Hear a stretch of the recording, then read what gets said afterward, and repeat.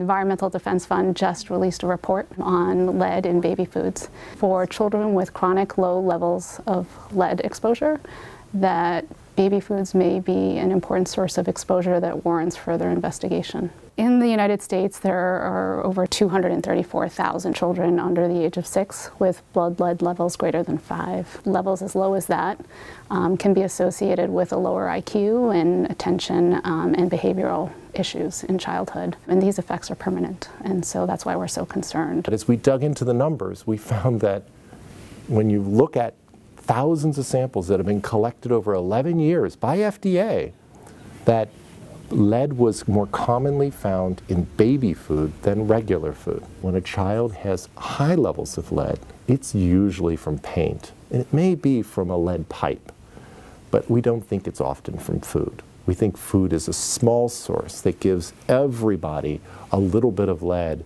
and if we removed it, every kid would do a little better.